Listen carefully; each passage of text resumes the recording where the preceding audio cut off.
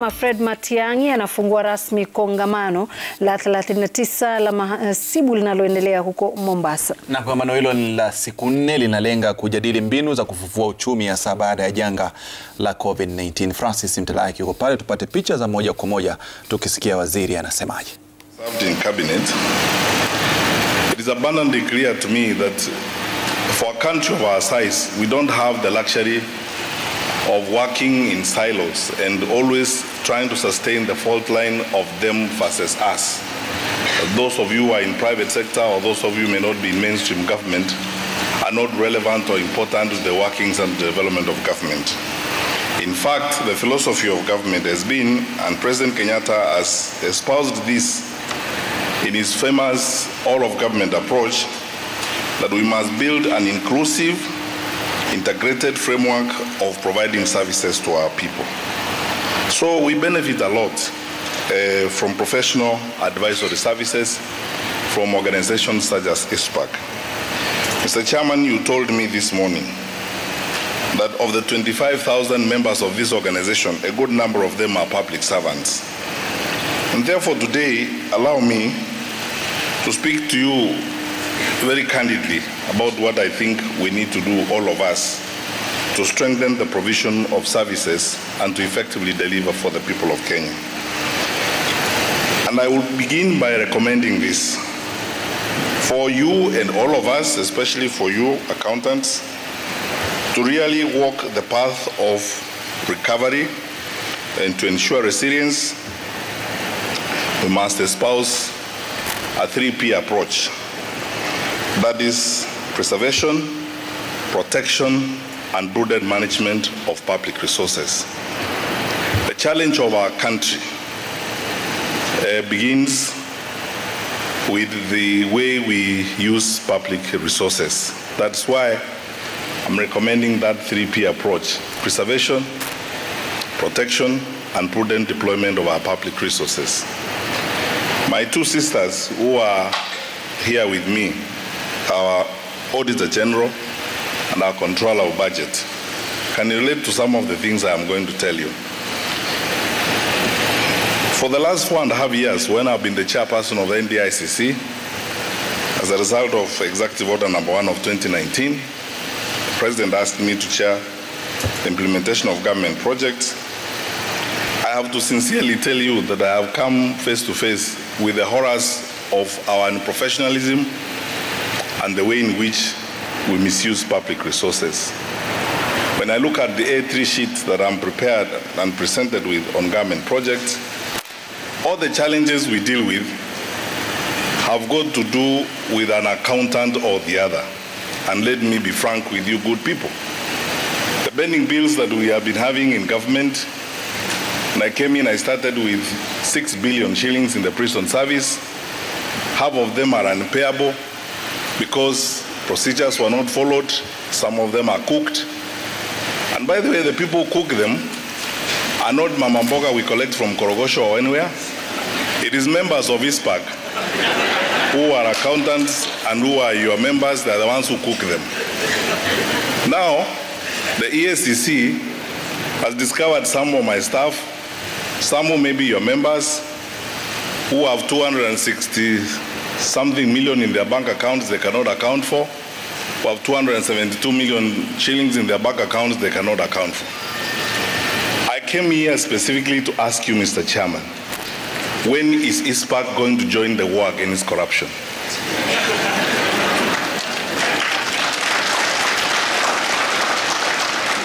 When is ISPAC going to join the rest of us in fighting corruption in the public sector in our country? Because you asked me to talk about the role of professionals in effective delivery in the coordination of services. One role is that we must all join government and help my sister here, the Auditor General, and help my sister, the Controller of Budget, in fighting corruption. We will not preserve, we will not protect, and we will not prudently use public resources if we do not stand up and fight corruption in public service. The challenge of this country, and let me be frank with you, my brothers and sisters, our problems, if you are to list them, number 1, 2, and 3, Number 1 is corruption. Number 2 is corruption. And number 3 is corruption. They have nothing to do with all this. Yes, we want to fight poverty. How are you going to fight poverty if we are not fighting corruption? If we are losing public resources every day, if government is leaking like a sieve. So when will ISPAC join the war against corruption? This morning, I had this very poetic feeling, and I was telling your chairman in the holding room that we all look forward to a day when ISPAC will buy space in the papers and publish the names of the accountants they are removing from their roles and membership on account of cooking books. Because the problem that Dr. Magdalene Nyakango deals with in county governments is not caused by ordinary people who sell sugarcane and sweet bananas in Suneka. It is caused by accountants. The people who cook books are your members, are the ones who got us all these problems. The challenges that, Mr. Chairman, you pointed out about bending bills in government, the reason why we have a problem with bending bills is because of resources being deployed in an allowable manner, and the people who are doing that are professionals. So the first role that you can play in the effective delivery of government service is by ensuring that the law is followed and ensuring prudent management of the resources that have been entrusted with us. Let me be even more sincere and tell you, frankly, I don't think as a public servant we can do without you. So the profession of accounting and auditing and all of you financial experts are people we need. We need you as much as we need doctors. We need you as much as we need lawyers. We need you as much as we need everyone. But I think if you resolved as members of this profession that you are going to stand up for your country, for the protection of the resources of your country, we will do a lot better than we have done in the past. Number 2, if you look at the implementation of government projects across the board, I've never had this opportunity, now I will talk about it today. The implementation of national government projects in the country goes well, but a lot of it is hampered by poor contracting, poor advisory services. The contracting is done by professionals. It's in most cases lawyers, in most cases financial experts like yourselves. And I was asking the Auditor General this morning in the holding room, there are contracts I'm sure she has seen, that I have seen, where you ask yourself the question, who on earth would enter into a contract of this kind? If this was your personal business, would you spend resources in this manner? Where we pay a contractor 40% of the total contract sum for doing nothing, because we've written contracts that allow contractors to get away with murder. Or alternatively, where there's connivance between professionals in government and in the public sector and those that are intent on looting public resources, to do so willingly, and while they are protected by clauses that write into those contracts. My brothers and sisters, we have a duty, and that duty is to preserve, to protect, and to prudently use our public resources. What I said is a 3P approach for all of us. Resilience will come if we preserve the meager resources that we have and use them effectively as we go forward. Secondly, building capacity is very good, and I like what you have outlined in your vision, in your books, and what ISPAC would like to do. As we work very hard to grow the economy, I would like us to build institutional partnerships between ISPAC and government so that we can enhance the capacity of those who provide services in the public sector. Recently, Mr. Chairman, the government has finally established or transformed the National Defense College to the National Defense University. The intention of the National Defense University is to integrate the military experience and the service that has been given at the National Defense College into the professional cadres or public service. I would like to ask you, Mr. Chairman, that one of these fine days we begin discussions with you to see how we can build partnerships between ISPAC and the National Defense University, so that the ethos of discipline and integrating a focused and strategic management of resources is also spread to the profession of accounting, so that when your members find opportunities in the public service, they understand that every resource we have is a strategic opportunity that must be managed in a strategic manner for us to move forward. We long lost the days when we used to look at security of our country as something isolated from the rest of what happens in society. How we use the resources we have and how we deploy them is a security issue. Because if we don't use the resources we have effectively, we are making ourselves vulnerable, as it were, and we are weakening ourselves as a society, and thereby increasing chances of vulnerability and failure as a society.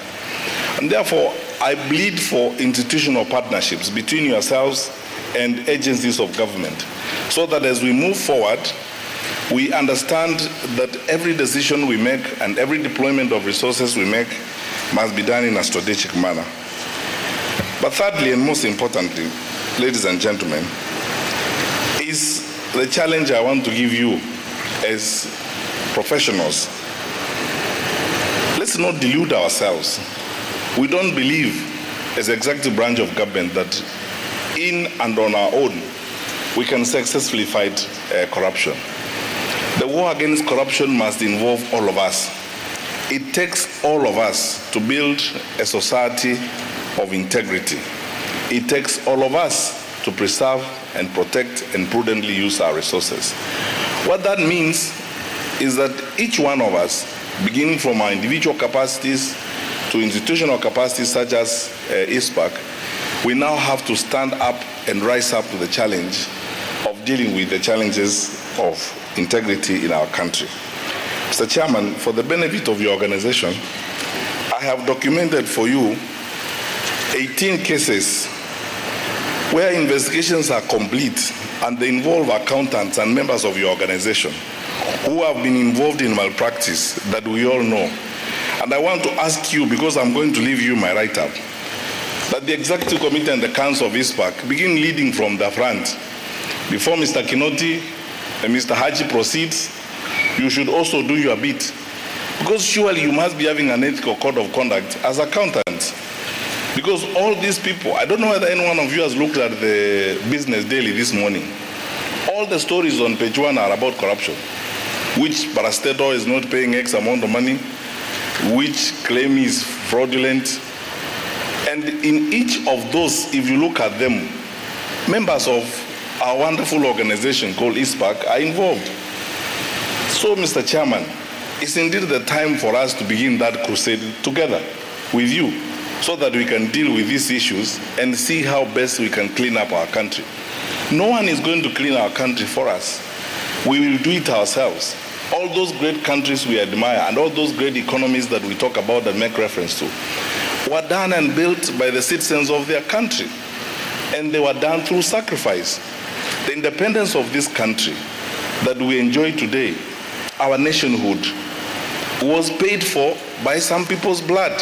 What we are being asked to do as professionals to try and build our country in terms of upholding very strong principles of integrity is less than what many people paid before for this country.